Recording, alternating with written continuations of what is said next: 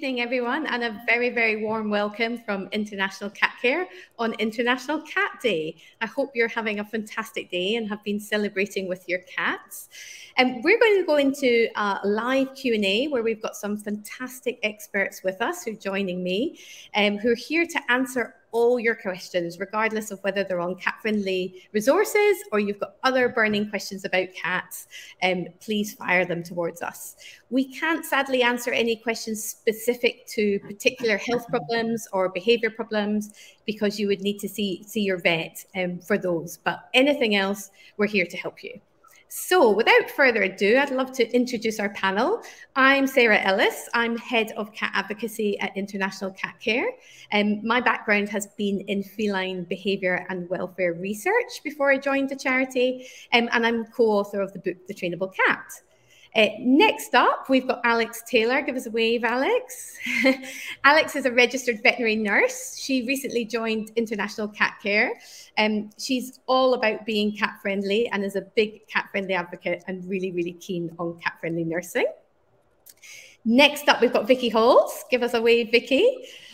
Vicky has had a fantastic and wonderful career working with many caregivers with problem behaviours in cats, but now we are very, very lucky to have her on board working with us pretty much exclusively on unowned cats. So that's her expert area for tonight. Then we have Linda Ryan. Give us a wave.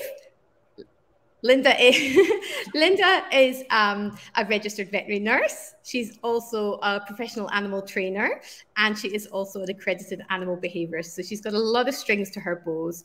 She's very, very keen on cooperative care, so training our cats or working with our cats to be consensual participants in their care. So any questions on specific to how we can help look after them, prevent behaviour problems, etc., training them, Linda's your lady. And last but not least, we've got lovely Zazie Todd, who's joining us from Canada. Zazie is a phenomenal writer when it comes to cats. She writes several blogs, including the Companion Animal Psychology blog. And she's very recently authored the book Purr, The Science of Making Your Cat Happy, which is a fantastic read if you've not already read it. She also has her own behaviour and training business as well. So I think we'll get going then with some questions. Oh, can I just say one last thing? Sorry. When you send your question through to us, when you type it through, it'd be fantastic if you could tell us where in the world you are, because it'll help us better answer your question. And also, if you're a cat owner, a caregiver, if you work with cats, and in what profession you work with cats, that'll really help us to tailor our answers for you. Okay, so we're ready. Have we got a first question coming in? Here we go. So we've got a question here from Pat Brown on Facebook. And I'm going to direct this one to you, Linda. It says, how can I persuade my ginger neutered Tom not to fight?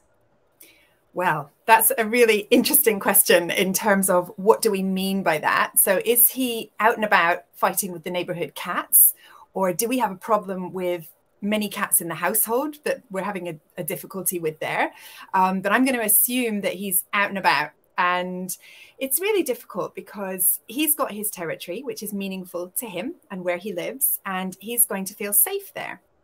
And if he's in a place where there's a lot of cats in the environment, they've also got their own territories. And sometimes when we live, particularly in a built-up area, everybody's got a cat in their houses, and these houses are very close to each other. And so it's very difficult for our cats to carve out a safe place for themselves. And so they will be trying to avoid each other. They don't want to get into any kind of physical conflict if they can avoid it, because physical conflict can lead to all manner of problems that might end in death or losing your territory. And so nobody wants to do that. And so I would imagine if his needs are met and everybody else's needs are met, then nobody has a reason to fight. But that can be really difficult when there's too many cats in the area. So what can we do? We can't persuade him not to fight because, you know, that would be a tricky thing. But what we can do is we can say, do we have enough resources for him? And can we find places for him to hide and ways for him to access the spaces and places that he wants to go? So could we make the garden really cat friendly? Lots of places to climb, places to hide, places to surveil from, places to look sort of from behind things. And sorry, I've got a delay on my camera, so I'm miming the things that are happening 5 seconds ago. So apologies for that. But, you know, places where he can be seen not be seen, but see what's going on. Making sure that everything in the house meets his needs. So does he have all the resources that he needs? And we've had so much conversation about that on the iCatCare channels. Enough food, water, litter tray, beds, sleeping, hiding places all around his home, so that basically he feels safe and secure and his territory feels like his own and he doesn't feel under threat. That would be my sort of top tips with that. And in an ideal world, you would create a neighborhood group and you would go out and talk to all the other cat owners and tell them to do the same thing. So, you know, without diving into a massive behavior consult for Tom, I think make sure he feels safe and he's got everything he wants and needs, places to escape to, places to watch, ways to get to where he wants to be without having to encounter other cats. So that can mean shelves up the fence, a tree that he can sort of use for a hop over, all those kind of things. And could he go out the other side of the house instead of always going out the back where the other cats hang out? Those kind of things. But I don't know if Vicky or anybody else has got things they want to add to that. I agree with you completely, Linda. I think it is an issue for a lot of people. Nobody wants their cats to be out fighting. It's a bit like having children that squabble with neighbours' children. It's awful. You never want to think your kid started it, sort of thing. But I think that's very good advice. I think it's all about making sure that they feel they have sufficient in their territory. But again, there are so many factors that could influence this, because if there's a really dense cat population outside, you know, this poor guy's under a lot of pressure. But no, I completely agree. I can't add to that, Linda. Great. So we're ready for our next question. And we've got one from Natalie Dowgray, who's in the southwest of England. My boys are very playful, but it sometimes turns to fighting. They're 2.5 years old and 3.5 years old, and they have free outdoor access. Any advice? I try distracting with a fishing toy. Alex, I'm going to send that one your way, if that's all right. Oh, that's thanks for sending that one to me. I was just thinking, oh, that's a behaviourist question, that is. Well, the reason I sent that to you, actually, because we were having a good discussion over lunch, weren't we, about the ages that cats are social and can enjoy playing with other cats, versus when we get to slightly older and socially mature, they're less socially keen. And so we can have cats that when they're both young, they appear to play really well, don't they? But as one starts to reach that slightly older 2 to 3 year kind of bracket and onwards, you can have one that's not so interested. Yeah, and I guess you could essentially spend a bit more time playing with the more playful cat to try and let them kind of engage in some predatory play, so that they're not, doing that with the other cat and getting into fights and things. So. Yeah, definitely. I think, you know, seeing who's the instigator, who's the one that's more playful, and we don't want to stop him being more playful. He needs an outlet for that. So can we give him a different outlet that's not his other companions, so that cat's feeling safe? Because even though cats can both be playful, they're not always playful to the same degree or at the same periods of time. So we need to be there to assess that. And I think the distracting is really great, but are there other things you can do as well? For example, puzzle feeding one of them, giving them opportunity to do different activities away from one another and being active away from one another as well. That's an important point, isn't it? To making sure that you get time to play with them separately. As well, and not sort of doing it together. So yeah, definitely. Yeah, absolutely. Definitely. Good. Great. We got another question coming through. Super. So this is one from Charlotte Pace. Hi everyone, I'm an experienced vet nurse and I worry how much osteoarthritis we miss in practice.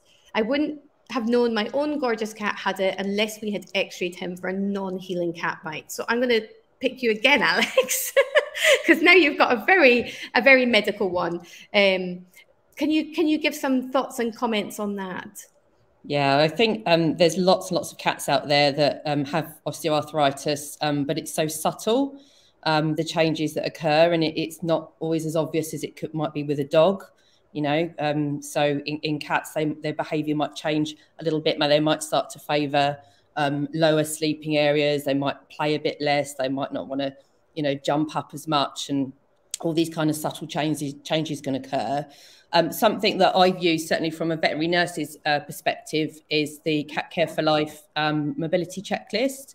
And I've used those in practice and actually given them to owners, because sometimes when you have that conversation with an owner, they say, oh no, you know, my cat's fine, there's no changes at all. But when you then go through that checklist, they're like, oh, actually, yeah, there has been some changes in behaviour there.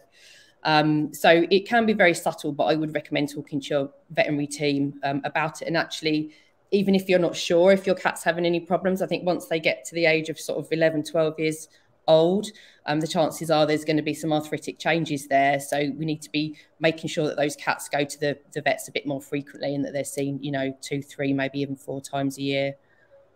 Yeah.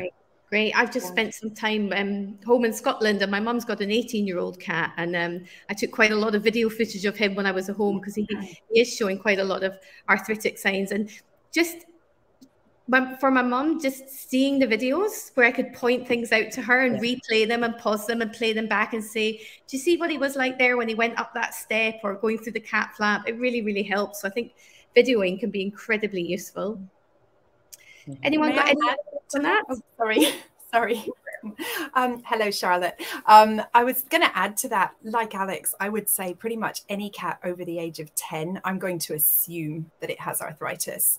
And the other thing that I would say is, you know, we put a lot of store, as they would say in Ireland, on x-rays, and we always think, oh, the x-rays will tell us how much pain this cat is in, but they won't. They'll tell us about bony changes, but those bony changes don't necessarily tell us how painful that cat is. And it may be that they've got severe bony changes, but they're actually pretty comfortable, or they've got minimal and they're really not comfortable at all. It's not going to tell us a lot about that individual cat's experience. So I think we need to ask the individual cat and assume pain unless proven otherwise. So we can do analgesia trials if necessary. And I agree with Sarah. I think video is a brilliant tool to help us look at then and now. Are they flowing like water, or are they kind of thinking about it twice before they make that decision? I think that's really helpful. Thanks, Linda. That's a really good point. We've all got a different perception of pain, haven't we? It's different for all of us. Super. I think we're ready for our next question. Oh, this is a great question, and I'm going to send this one to you, Zazie.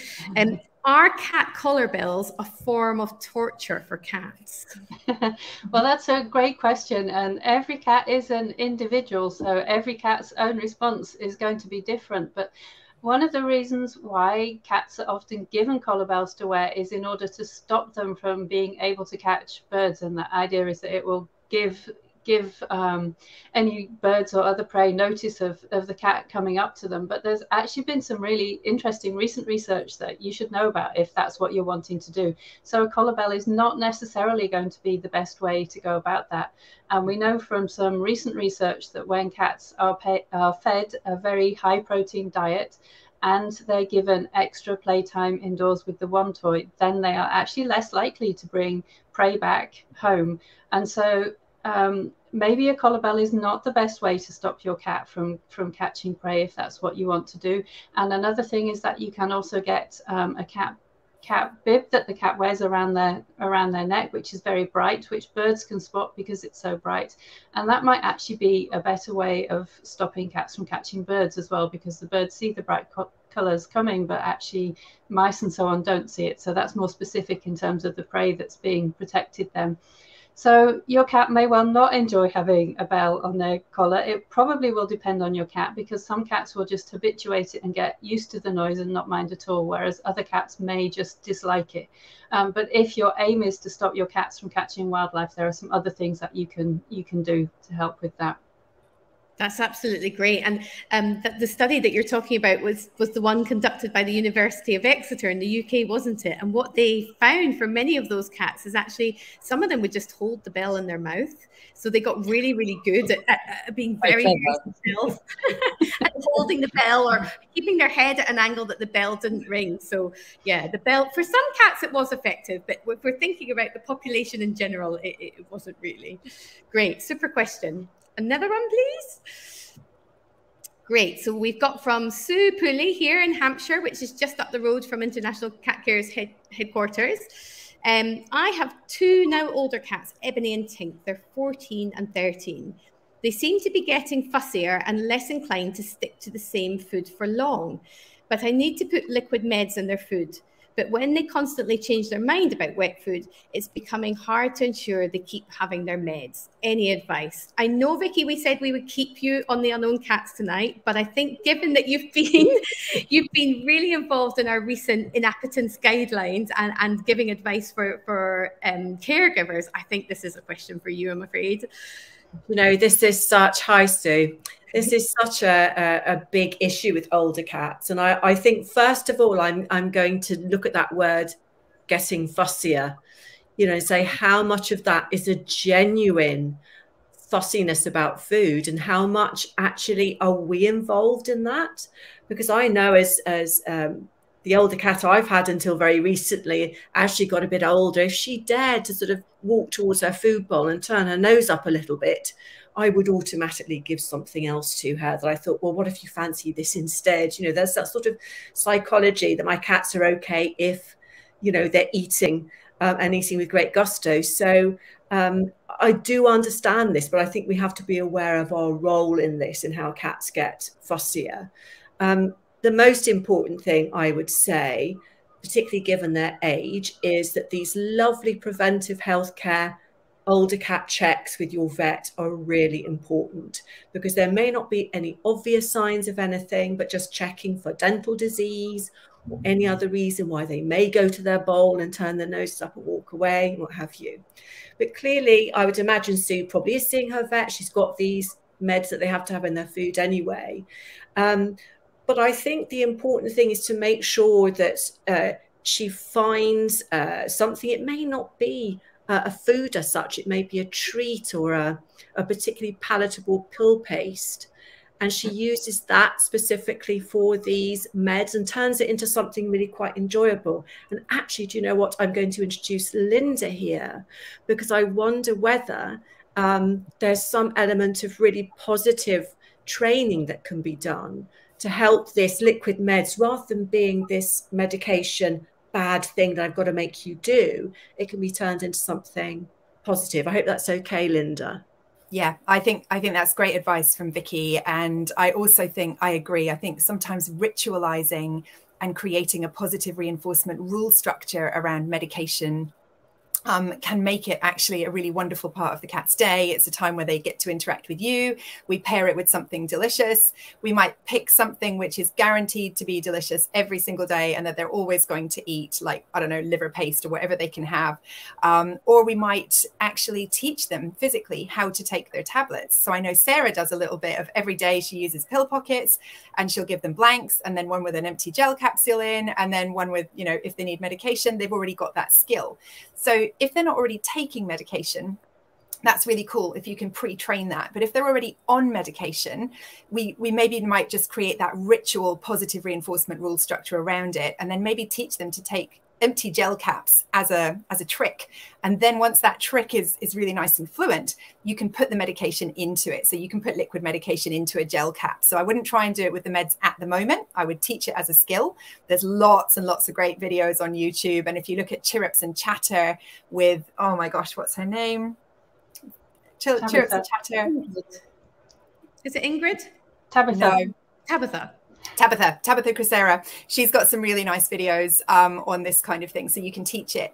But also I would say that, as Vicky said, we can get really obsessed with, oh my God, they're eating. No, they're not eating. And we can sort of be a bit helicoptery and inadvertently create fussy cats. But we also want to ask, is the medication putting them off? And are we, you know, should we give the medication as a separate event and then leave them alone to enjoy their food?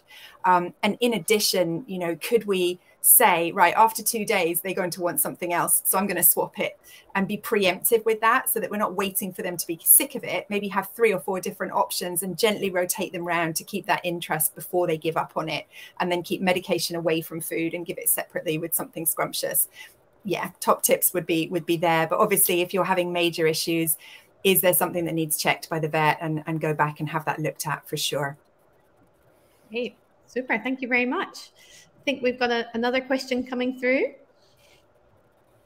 This is from Nikki McLeod. Hello, Nikki. Can you confirm that cats can be trained? Do you want the short answer or the long answer? My family are just not convinced that cats cannot be trained like dogs can. I hope this is being recorded and we'll be able to share this again. So if your family aren't listening, Nikki, you can share it with them.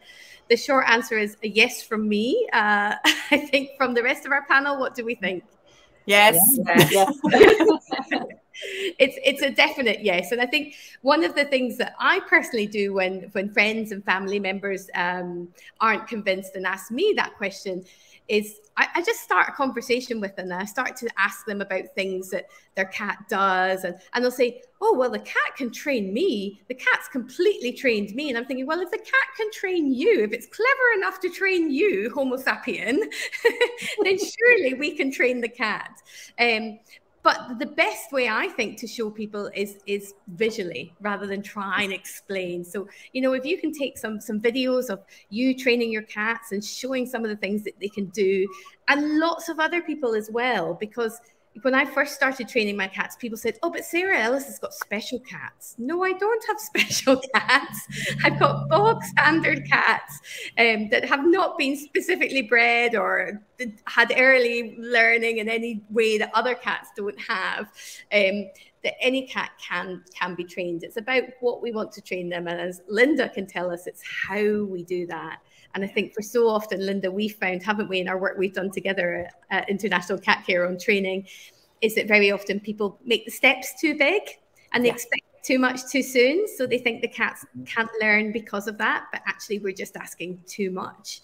We wouldn't ask our children to write a 2,000-word essay, but we might be over the moon when they start reception and they can write their names. So it's about making those steps really, really small for them. Do you want to add anything to that, Linda? I was going to say as well, we're always trying to compare cats and dogs. And hello, Nikki. I know Nikki knows the answer to this. And so we're always trying to compare cats and dogs. But we need to train cats like cats. We need to see them for who they are and what they need and meet those needs and work within that framework. And again, I always think about, when I started training, I always thought, oh, look what I can make the cat do. I'm so clever. Look at me with my clicker. Whereas now we know it's not about what we can make cats do. It's about what we can do for the cat through positive reinforcement training. And if it's working for the cat, they're going to enjoy it. And again, coming back to that special cat thing, Sarah and I worked on some videos to teach a cat to take their own inhaled medication for asthma. I was working with my little Olive, who I adopted at 6, and she was just, from a rescue shelter. She was not, she's the most special cat, obviously. She's sitting in front of me, so I have to say that. But, any cat can do anything that we set them up for success to do, as long as it's in their best interests and it serves their welfare. So yes. Do they know the sound of the bag of their food opening? Yes, they've learned that. We've trained it. Go train. Brilliant. I can see Nikki's comments here, and she says, I should just give them your book, Sarah. Hopefully you've entered our competition and got a chance to win one, and you can send it to them and send them Zazie's as well. So they've got the science behind it all as well. But no, that's great. Super. Next question. From Laura Watson, who actually works with us. So it's lovely to hear from you, Laura. How can I support my cat, who is a super senior cat that is now starting to show signs of being disorientated and yowling at random times throughout the day and night, please? And Laura is a registered vet nurse. She's in the UK. Alex, do you want to have a shot at that one? Yes. Hello, Laura. I guess if this was a question coming from a member of the public and it wasn't Laura, I would always recommend getting a vet check first to make sure that there was no underlying medical issues with that. Cats can get cognitive dysfunction syndrome, so they can get a kind of form of senility, and they can sometimes show these signs with that, but there are other medical conditions that can show that too. I think when it comes to older cats, it can be quite nice to try and stick to a routine and just keep things kind of, they don't like change, and they can get a little bit sort of upset when there's change as well. I have read some information before, and sometimes there can be certain triggers with cats that can cause some of these sort of yowling episodes as well. And it might be things like daylight or certain noises or things outside, things that can make the cat a little bit sort of excited, if you like, and it can trigger these kind of behaviours as well. You could also try I think there's some information and studies out there that show that actually getting older cats to engage in things like puzzle feeding can be really useful as well. It can kind of help with that cognitive decline that they can get when they get older too. So you could try and keep the cat busy with a little bit of puzzle feeding as well, providing you started with something straightforward first and kind of built up to maybe a bit of a more difficult level. So yeah, there would be some things I'd definitely consider. Great, that's super. Some of the things that I've found personally that's worked quite well with when we've had super seniors is providing them additional sources of heat. Yeah. Just somewhere, you know, heat mats that they can rest, and it just tends to relax them and keep them a bit more chilled out. But let's hear, Linda, have you got any more on that? Because I know you're a big fan of our babies. I would support exactly what you both said. Consistency, making sure that we don't move things around all over the house, making sure that we keep everything nice and predictable for the cat in both the routines, the social interactions, and the environment. Comfort, warmth, setting them up in a quiet, safe space so that they're not kind of getting lost in the middle of the night. They know where to find everything. Everything's, you know, close enough and safe. And again, check with the vet, because there are lots of medical conditions in addition to cognitive dysfunction that could be causing issues there, like blood pressure, thyroid, various other things, or just, you know, we could have trained it by accident. So there's lots that could be going on there. But I think, yeah, you guys have covered it really. Great. Thank you very much. We're ready for our next question. We have a fantastic member of the team working behind the scenes, firing the questions towards us. Oh gosh, Ashika, I'm hoping I've pronounced your name correctly.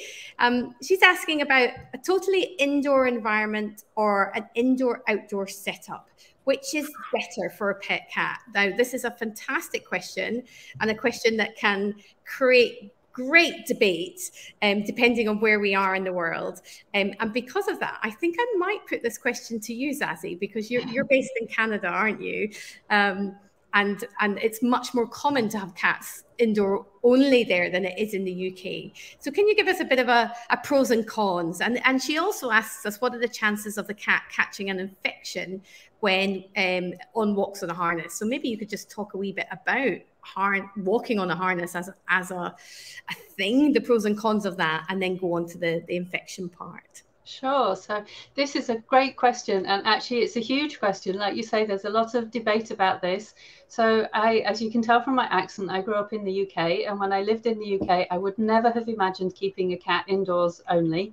And now I live in Canada, and my cats are indoors only because it's simply not safe for them to be outside, because where I live, we have well, the main threat would be coyotes, but also we have cougars, and bobcat even might perhaps be a threat as well. And for me, it just doesn't seem safe to let my cats outdoors. But what that means is if you have your cat in a totally indoor environment, actually that's quite barren. Your cat can't leave and go and spend time outside if they don't like it indoors.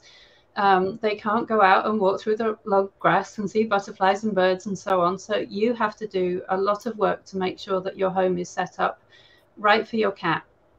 And so that you have lots of high up spaces. You'll make sure that you're meeting what's called the 5 pillars, and you'll find information on that in iCatCare's wonderful resources. And in addition, you need to be providing extra enrichment. So for example, Sarah Ellis has this wonderful idea that she writes about in the Trainable Cat of bringing in a sensory box, of bringing things in from outside to give your cat the choice of interacting with them or not if they want to. You will need to make extra time to play with your cat, because play is very important for all cats, but it's especially important for your indoors only cat to make sure that they don't get bored. You will really want to make sure that you're feeding them with puzzle feeders, again, because you don't want them to get bored. It's so easy for a cat to get bored if they're indoors only. And if it's not safe for them to go outside, but you want to give them some outdoors access, you can take them for walks on a harness, but you might also be really lucky and be able to build a catio for them. And if you can do that, that's wonderful.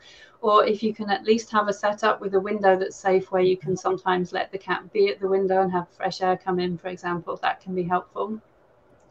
If you want to take your cat for walks on a harness so you can train them, you will want to train them very carefully and train them to walk around the house in the harness before you even start to venture outside. And the other thing that you want to make sure you've got is something safe that you take with you, because a cat's response to something stressful is to run and hide. So you want to have a safe space, which might be a nice cat carrier that you're actually, like a soft one that you can easily carry with you, or a backpack that you're going to carry with you, that is already a safe space for your cat. And then if anything stressful happens, they're not going to run away. They're going to run into the rucksack or whatever that safe space is that you've got for them. And obviously, of course, make sure it's a safe space where you're walking. Like, even if I was to go outside and walk my cat on a harness here, there would be a lot of loose dogs running up. So that's something that I would have to think about. So you need to think about the environment where you're walking your cat on a leash as well. And in terms of infections, so I'm not a vet, but that's something you should speak to your vet about, because they are still going to be recommending vaccinations for your cat, even though they're indoors only, because it's still important for them to get vaccinated. And I mean, this is something you talk about for a long time, but that's probably the gist of it. Brilliant. Thank you so much, Zazie. And it's reminded me to remind everybody that all of the infographics that we've been sharing for the last 3 weeks in our build up to International Cat Day are available, along with lots and lots of other resources. So web pages and how-to videos are all on our homepage at iCatCare.org. You click on the tab for International Cat Day and you can download all of those. So some of the stuff that Zazie's been talking about, how to play with your cat, even what type of carrier might be good if you do choose to walk your cat outdoors, all those kinds of things are there. Zazie, just one thing for our listeners that maybe don't know what a catio is, could you explain what that is? Yes, a catio is a lovely fenced enclosure, often something which is built onto your house or with a walkway from your house. So, for example, if you have a porch, some people might simply enclose the porch with fencing so the cat can go in there, and you can put plants in there and cat trees and shelves for your cats to climb on. And it's a safe space that your cat can't get out of, nothing else can come into. And it's just a safe space for your cat to be indoors, and they can be quite expensive. You can get ready-made ones that you just kind of attach onto your house, or you can hire a local carpenter to make one for you. And I don't have one. I would love to have one. I would absolutely love to do that. But as well as enclosing a patio, sometimes people build walkways like along the outside of the house, nice and high up for the cat, because cats like to be high up. And it's just a really nice, safe way to give your cat access to the outdoors. And there is some research on it which shows that cats enjoy having catios. They use the catios if you make one for them. So if it's not safe for your cat to go outside, it's a lovely way to give them outdoors access, which is safe. Brilliant. Brilliant. And for people who maybe don't live in areas where there are the risk of predators, but they're worried about some of the other concerns to safety for their cats, for example, things like road traffic accidents. And if they have a garden, they've also got the option to cat-proof fence their garden. That's something that we see quite common in the UK now for people who have done a bit of a risk assessment and feel that the risks are too high, but want to give their cat access to the outdoors, and really good for cats that maybe have some sensory impairment or some physical disability as well. So there's lots and lots of options there. But I think we always feel that every single cat is an individual, so we can't blanket say what's best without knowing that individual cat, and not just the individual cat, but the individual environment in which it's in, because where we live is so diverse, and the risks, the pros and cons can be incredibly diverse too. But do go on our website, because we've got some really nice pages in our advice sections that talk you through all the different pros and cons, so you can work out what's best for you and your cat. Super. Right, I think we're ready for another question. April, here we've got a question about vaccines. How often should cats be vaccinated? My cats don't leave the house and I vaccinate them every 2 years. Is that wrong? Alex, I'm going to fire that one your way. Thanks. I think that is a very good question, actually. And I think nowadays for vets, they vaccinate on what we call like a risk-benefit basis. So certainly the kitten vaccinations are really important in that first year. And after that, it really depends on that particular cat's lifestyle.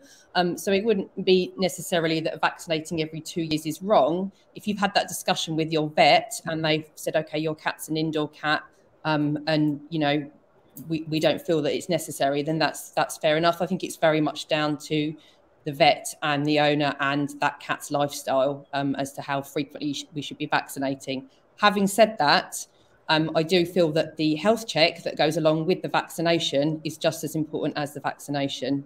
And that is something that we should be doing at least yearly with cats. And as I said earlier, once they get older, we need to be looking at doing that much more frequently, you know, 2, 3, 4 times a year. So it's not just about the vaccine, it's about that health check that goes with it as well.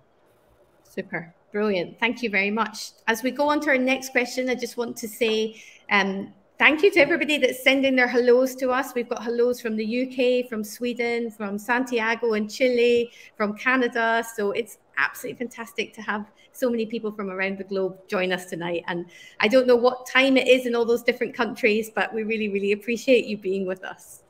Okay, we're ready for our next question. Building suspense up on this one. Here we go. So this one, oh, it's specifically for you, Vicky. This is from Sam Taylor in the UK. She's a vet. She actually works with us as well. So it's great that we've got some of our supporters.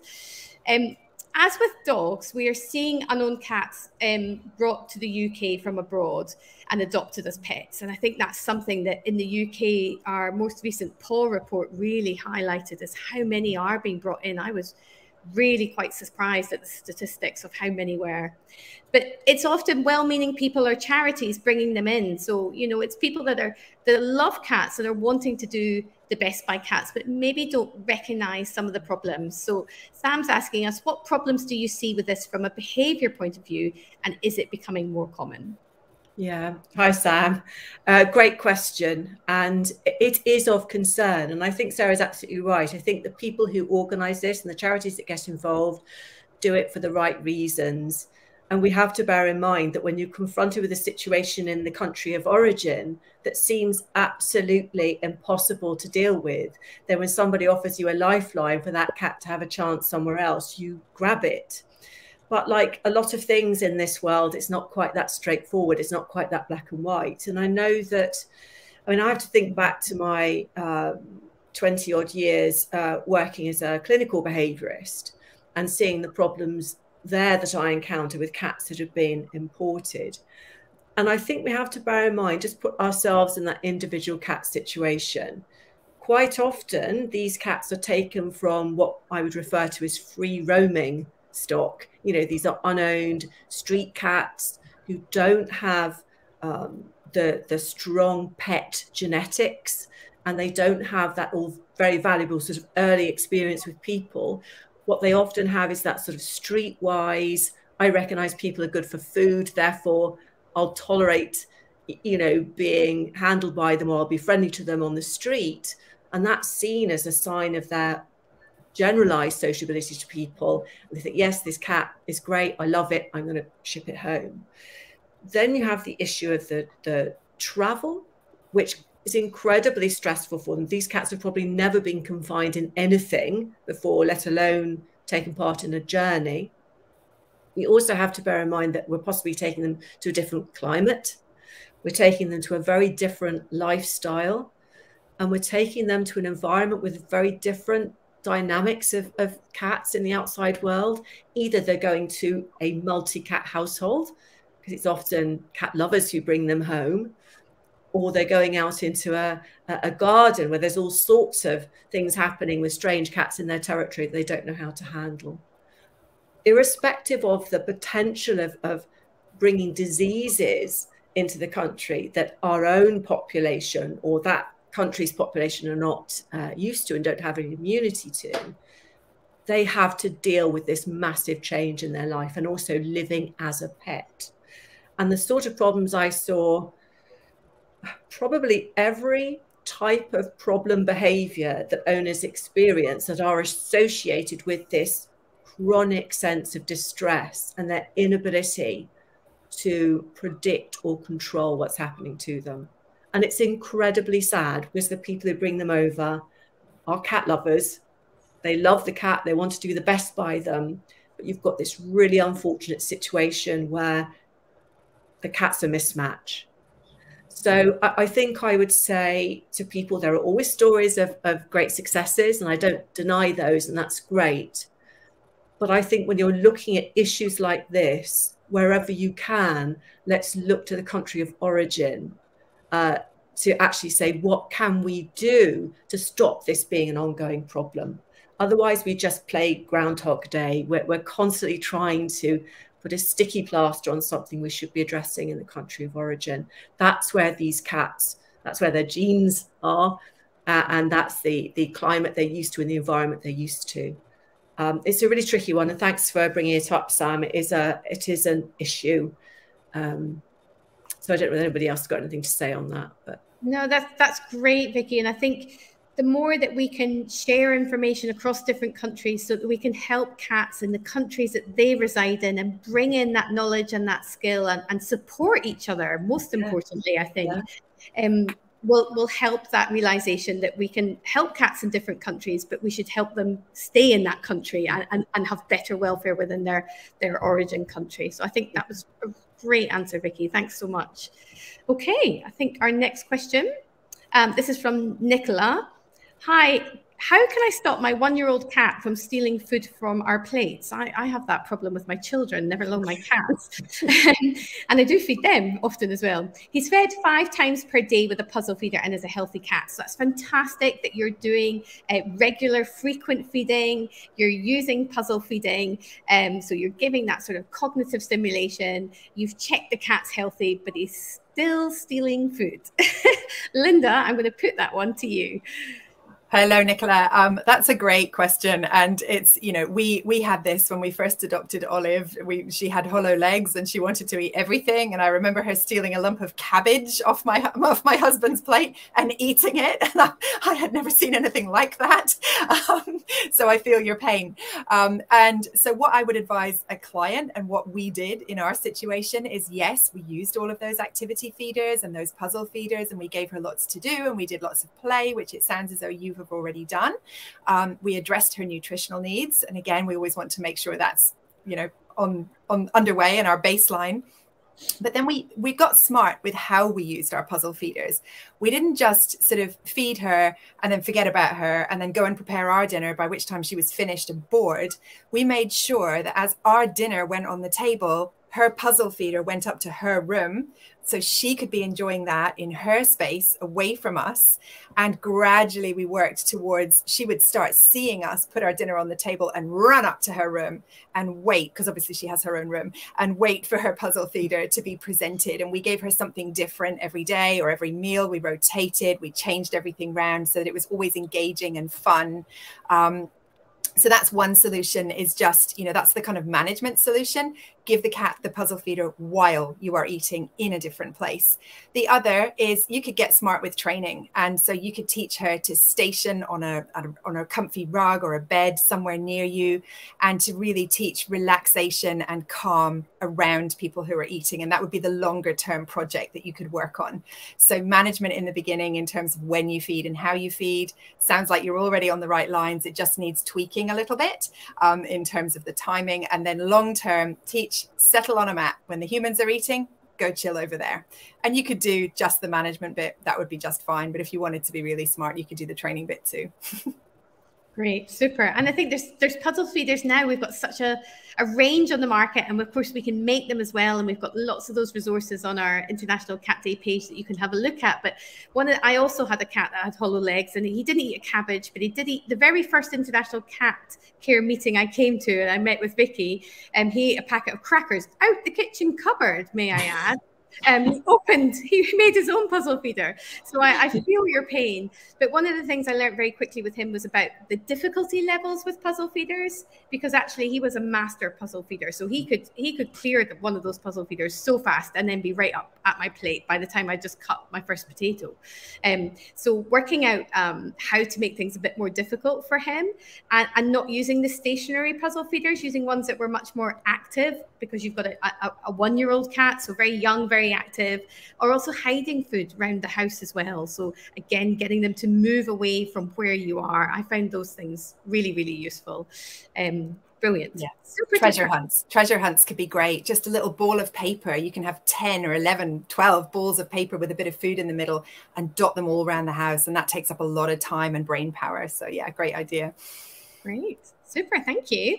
Have we got another question coming through? This one is from Amy. Oh, another great question. Is it possible to teach an adult cat to play? I love that question because we very often get asked or get told, my adult cat does not play. I've tried and they will not play.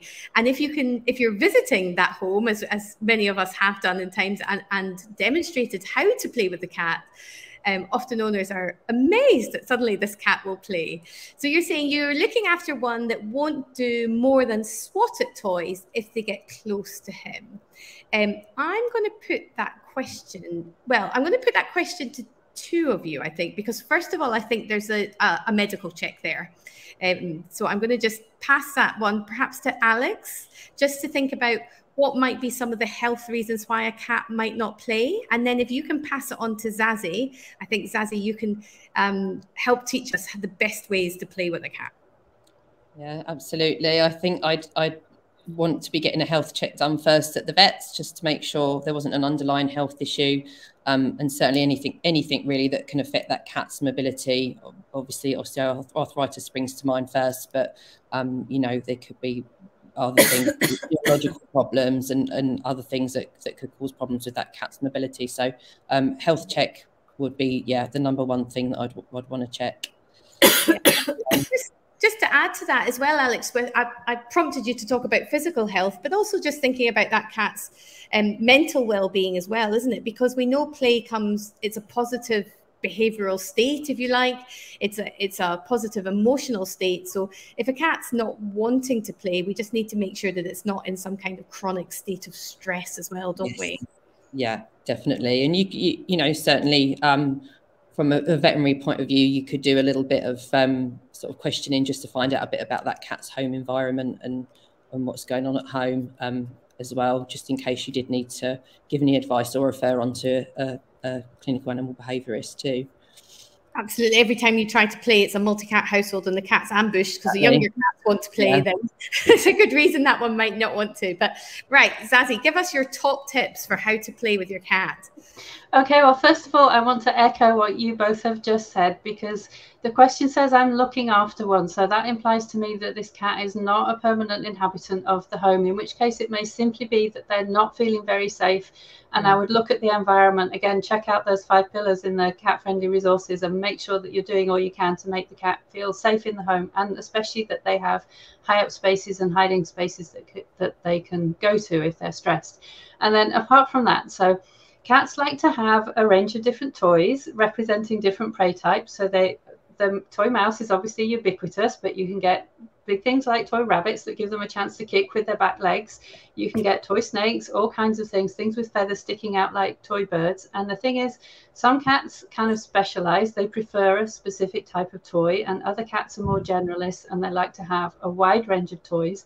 And the other thing is that perhaps you're trying to play with this cat with a one toy, and a very common mistake that people make with a one toy is in taking it up to the cat. And what you need to remember and bear in mind with the one toy is that the thing on the end of it is meant to be acting as if it's a real prey item.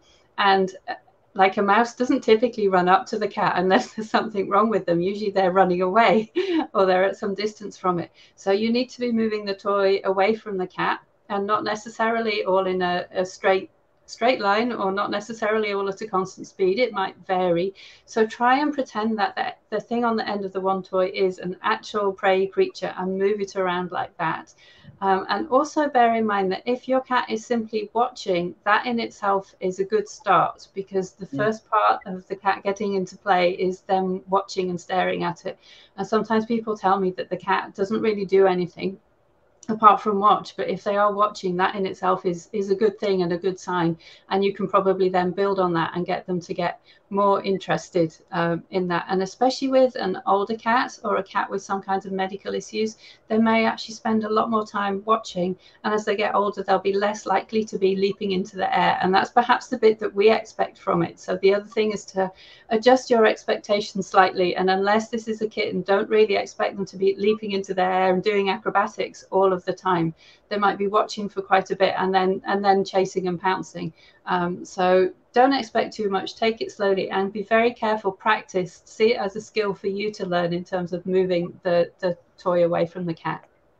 That's absolutely brilliant, Zazie. I love that. Definitely. We've got to become skilled in moving that prey, haven't we? Yes.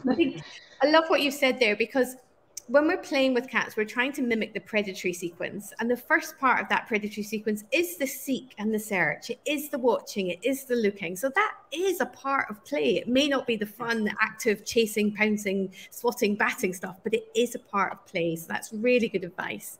And the other thing I was just thinking as you were talking is, I think we can become very skilled as the battery operated part of the toy at not letting the cat capture the toy. And squeaking it out the way. But actually, if we think about how many prey cats do catch in the wild, they have to catch quite a number in order to be able to survive. So they are successful at being hunters. So we need to give them that opportunity to be successful in the home as well. So make sure that there's lots of that intermittent reinforcement, that you do let them catch the toy on many times. And once they catch it, don't try and wheak it out straight away. Let them bite it. Let them bunny kick it with their back legs. Let them manipulate it, because that's all really, really reinforcing. And if they're successful in doing that, they're going to think they're good hunters, and they're going to have a bash at doing it again. So that was great. Thank you very much. Right. I think we've got time. We've got 10 minutes left. So we've got some time for a few more questions. And if we don't get to all of your questions tonight, if we've got some left, don't worry, because we should be able to answer those by text. We'll type the answers to you over the next day or so. Now, Linda, I see you've had a bit of a cough, bless you. So I don't want to ask you a question. If you're needing a bit more time, you're good. I'm okay. But I feel this is a question that could involve quite a training element. So I'm going to put this one to you. We've got Sarah Ellis here asking us, I love that, Sarah Ellis and Sarah Ellis, asking, should I brush my cat's teeth? Thank you, Sarah. And hello, Sarah. Yes, sorry, I had a moment of coughing. Yes, if you can, go for it. I think really, if you speak to any of the veterinary dentists, they would say that abrasion is the thing that really matters to prevent tartar and plaque building up. So by abrasion, we mean that physical brushing activity. So in an ideal world, we would all be brushing all of our cats' and dogs' teeth just the same as we do our own every single day. And that would prevent that build-up and maintain that mouth health and gum health. So from a physical perspective, I'm sure Alex and Vicky would agree, it's the right thing to do. In reality, it's pretty tricky. And I don't know, Alex and Vicky, do you guys brush your cat's teeth? No. I don't either. Big confession here, right? I could if I wanted, but I have chosen to focus my training on other things. But it's actually very, very straightforward to train. We just have to be really careful in terms of how we go about it. So building it very, very slowly and gently. Alex and I had a conversation about this last year, and I made some sort of baseline training videos to get started. And what we would do initially would be begin with having the cat feel just comfortable with you touching any part of their head or face, and then release and feed a treat over and over again, so that contact with your hands on their head or their face predicted something lovely coming their way. So that's how you would begin. You wouldn't begin with diving in there with a toothbrush in their mouth. You would just begin with, are you comfortable with me touching you here or here or here? Yes, feed. So that's where we would start.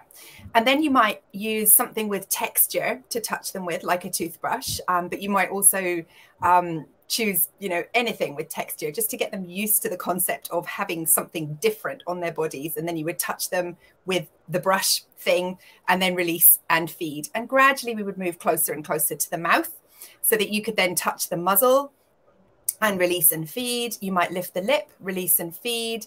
And then gradually, when that's easy, hold your finger there for a second or three, release and feed. When that's easy, bring the texture into the mouth side of things. But again, little tiny toothbrush. We don't want to go in there with a great big man-sized toothbrush. We want to think little tiny toothbrush. And you can even just have a little piece of microfleece cloth on the end of your finger to begin with, to bring in that texture.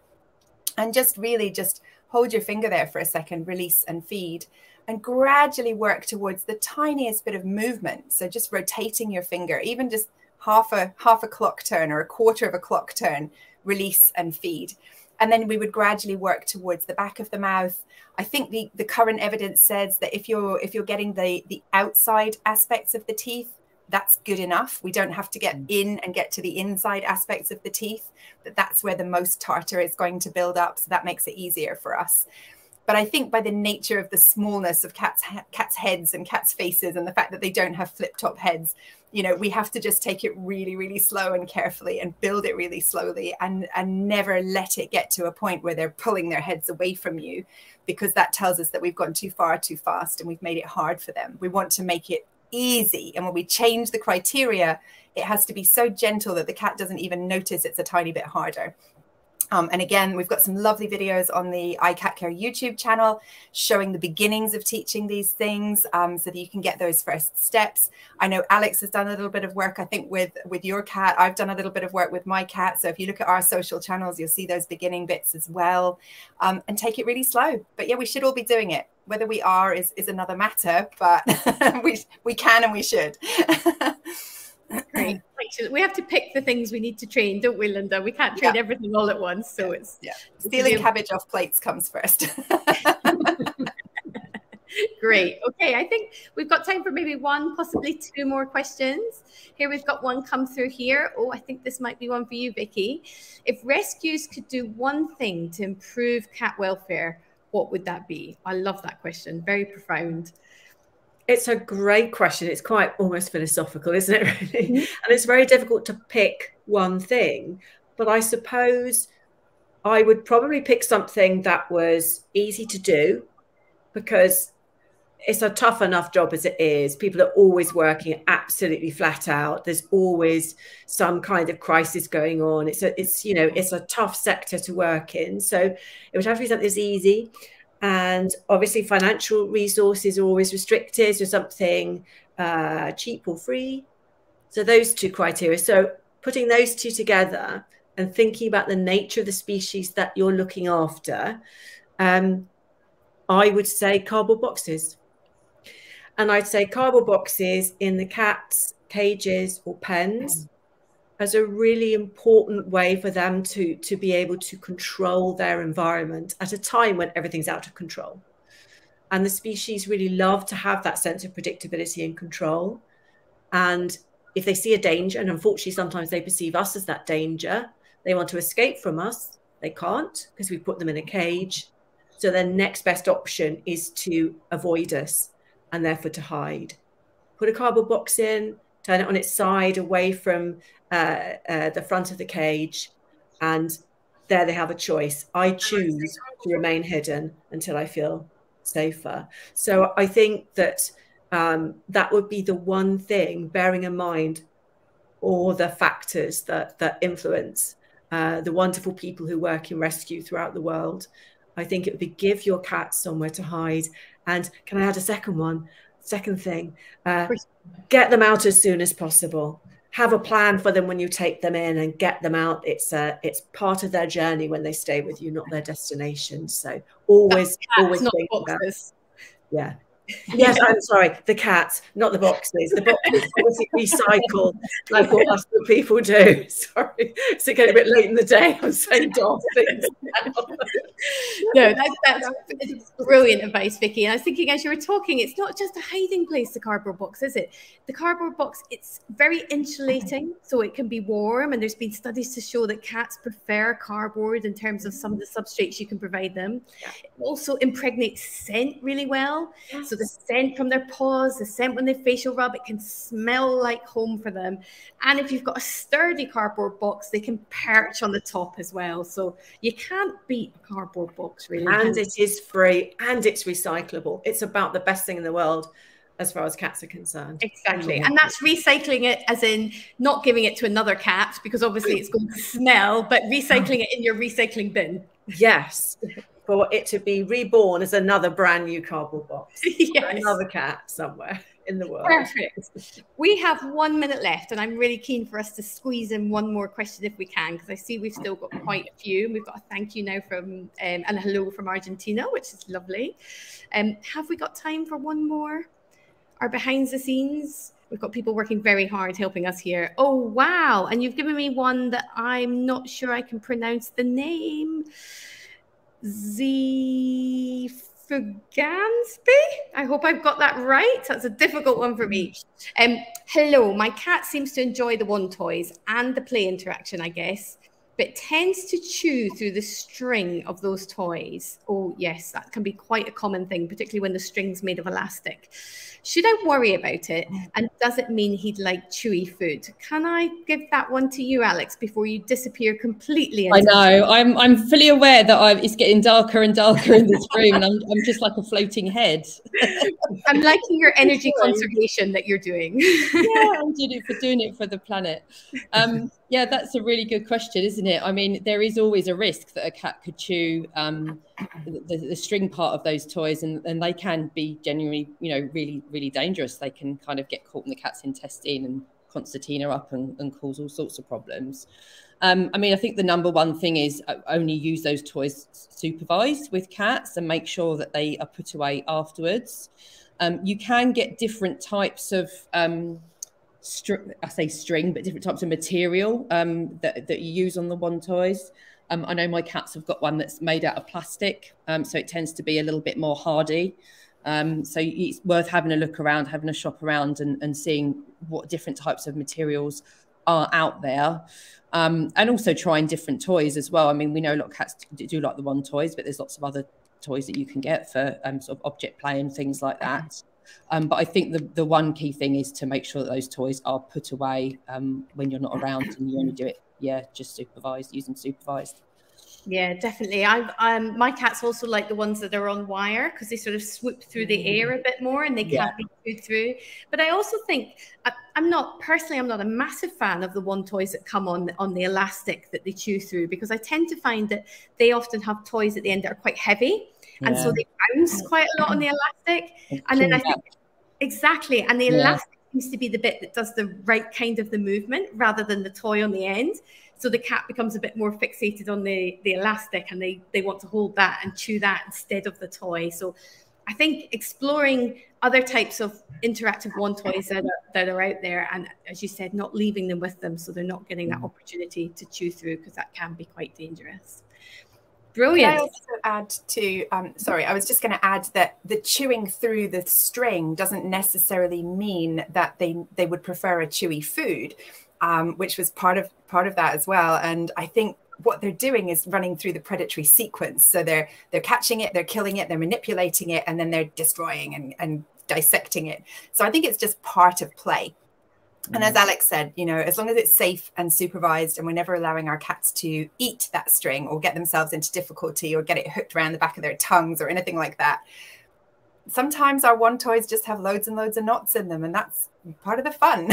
and that can be okay as long as they're safe as well, I think. So I don't think it's that your cat's missing out on any kind of particular texture in their food. I think it's just part of the play, if that makes sense. Great. Thank you, Linda. That's a really good point.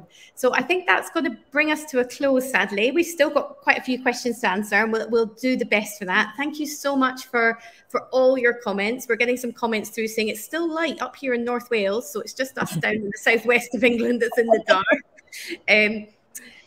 Wonderful panel and discussion. Happy International Cat Day, everyone. Thank you so much. Feline Legends, thank you so much, everyone. Lots of lovely messages coming on. Thank you. A huge thank you to our panel. A huge thank you to the people working behind the scenes that have made this happen and got the questions coming up and got the technology working. And a huge thank you to all of you out there who have joined us today to help celebrate International Cat Day and that are with us on that journey about learning more about cats. Every time we do one of these things, we learn lots and we're all learning together. So a huge thank you for joining us, and we hope to see you again. Thank you very much. Thank you. Thanks. Thank you.